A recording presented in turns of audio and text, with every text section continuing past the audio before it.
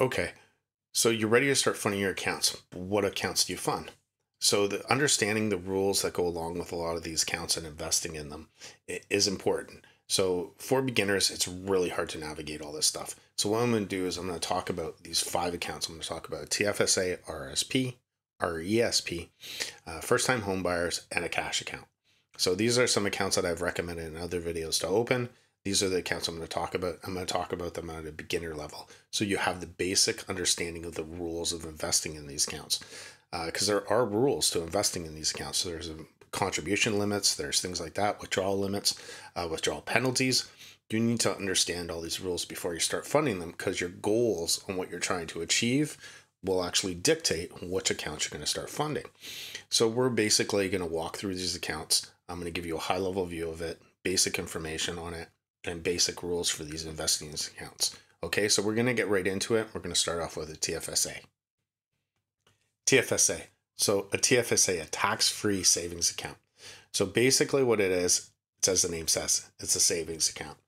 It has some rules though. So CRA, Revenue Canada, has set out limitations on what you can actually put into the account each year as of 2009. This does carry over, so any unused contributions from the year before move into this year, and you can add to that contribution room.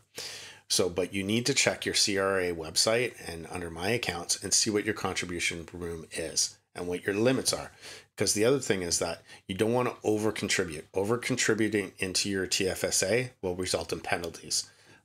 Those penalties, I think, are about 1% per whatever day, month, whatever it is, until you withdraw that over contribution. So it's a good idea to make sure that you're knowing where you are with your contribution limits.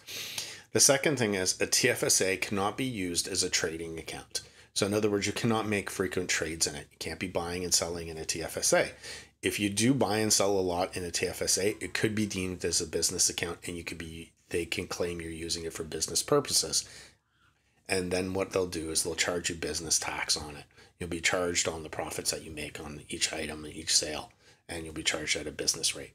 So you don't want to do that with your TFSA. A TFSA is a long-term savings account. The other thing about a TFSA is the withdrawal limits. So if you take money out of your TFSA this year, you do not gain that room back to contribute till the following calendar year.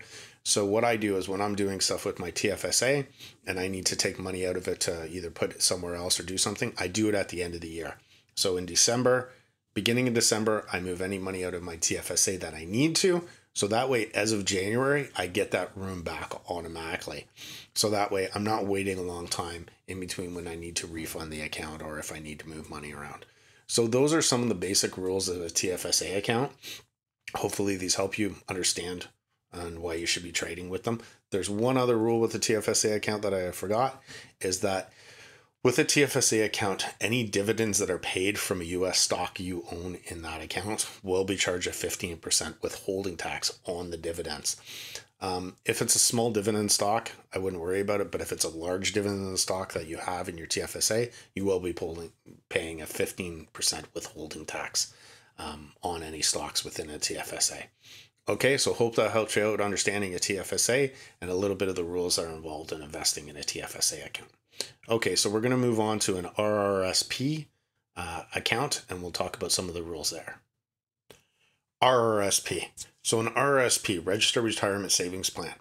So there's a few rules that go along with RRSP and contributing to an RRSP that you need to know about. One, CRA sets the limits on how much you can contribute year and over your life. This does accumulate. What you haven't used in the past, you still have the opportunity to use in the future. So you want to go into the CRA website to make sure you know where you are and what your limits are with contributing to an RRSP. The other thing with an RRSP, it's deferred taxes. And that means you don't pay tax right now, you're going to pay later when you withdraw. So that means that Revenue Canada will give you back the money you paid on taxes for that portion you put in there. So again, that could give you more money to invest. That's another bonus way that people look at it, is it has more money that you can invest again. So that's the things about an RRSP. So those are some of them. The other rules that you got to keep in mind are withdrawal limits. So when you withdraw money out of an RRSP, if you draw prior to retirement, two things. One, you pay tax on it at the marginal tax rate at the time. So that's whatever your tax rate is at that time. You're going to pay tax on that, and it counts as income.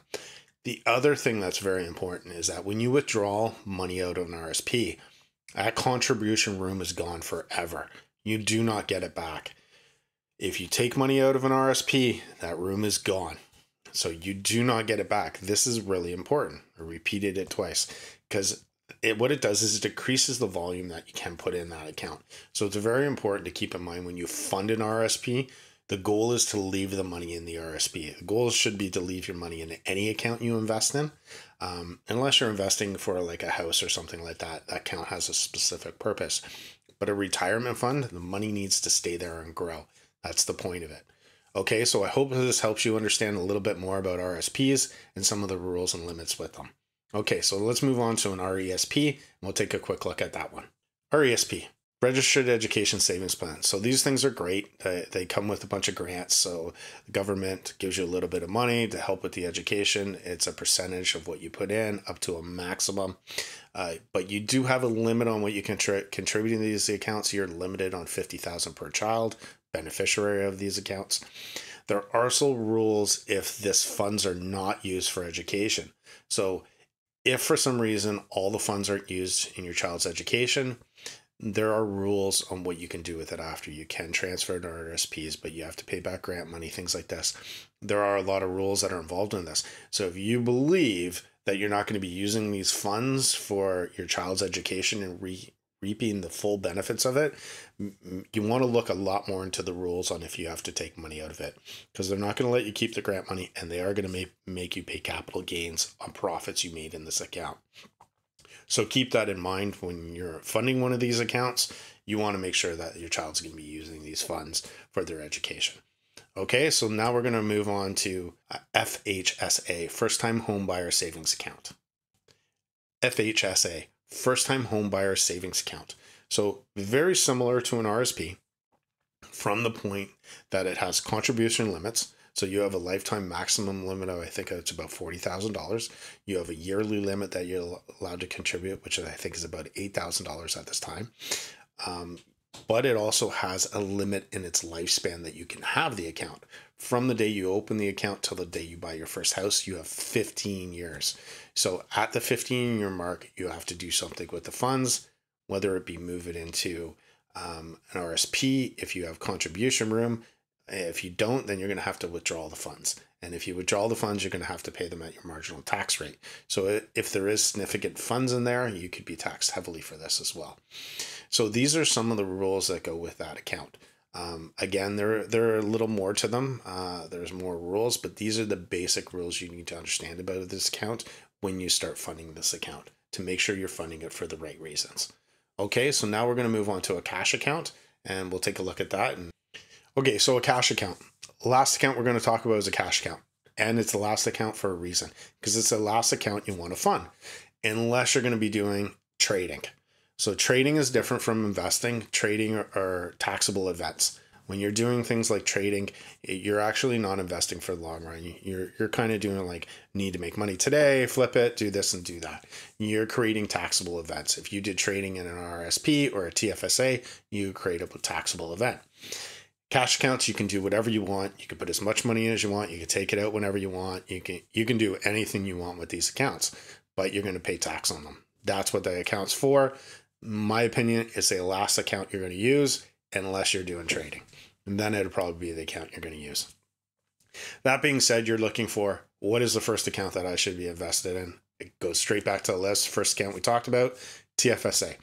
If you have the self-control to use a TFSA and you start at the age of 20 and you can max out and meet that maximum contribution room and do not touch these funds until you are at the age of 65 or whenever you want to retire, just an index fund, 10% S&P 500, you're going to have well over $5 million in your account by the time you're 65. And that's just reaching that limit. Us being humans, us having human nature, people always tend to want to draw on these funds at some point. You may want to consider an RSP. An RSP will give you penalties for when you withdraw it. They're going to make you think twice about taking this money out. If you take money out of an RSP, that room is gone forever, right? So that may be something to consider as well. But if you don't know where to start, The first account you're going to want to invest in, TFSA. Benefits can be you can withdraw the money from the TFSA, then you can put the money in an RSP. You can withdraw the monies from a TFSA and put it into whatever you want. That's the advantages of a TFSA, and there's no penalties for the withdrawal. You just have to remember that you cannot recontribute that money till the following year. Hope this video helped you out. Hope you gives you a better idea and better understanding on where to start with your investments. Please look forward to more of my videos. I'm doing these videos just trying to give everybody some basic understanding of investment and let everybody know this really isn't that hard to do it yourself, and you can save yourself a ton of fees in the long run by doing it and increase your wealth dramatically over time. Okay, look for more of my videos coming soon, and hopefully these helped you out.